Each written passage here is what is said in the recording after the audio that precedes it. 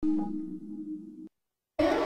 was a meeting that came with a 99,000 Sing dollar price tag, but internal reviews found it could have cost much less.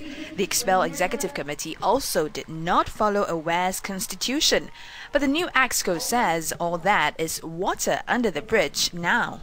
As we are able to recover some of the money anyway, the generosity of the donors, so it doesn't make any. We don't see a need to pursue this any further.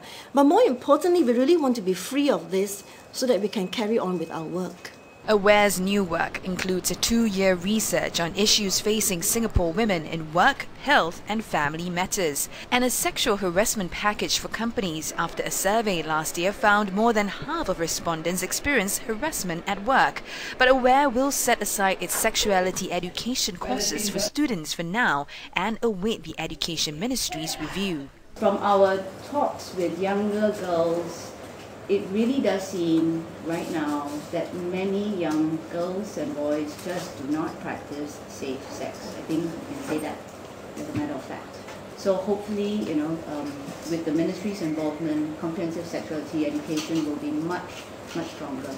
And to prevent history repeating itself, Aware has submitted to the authorities proposed constitutional changes which include giving the board the power to expel members who act against the association's interests.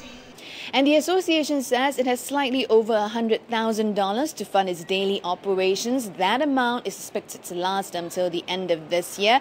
As for funding for projects like its helpline for women in need, Aware says it has just enough to last them till March next year. Aware plans to raise half of their annual expenses, 200,000 Sing dollar, by the end of this year.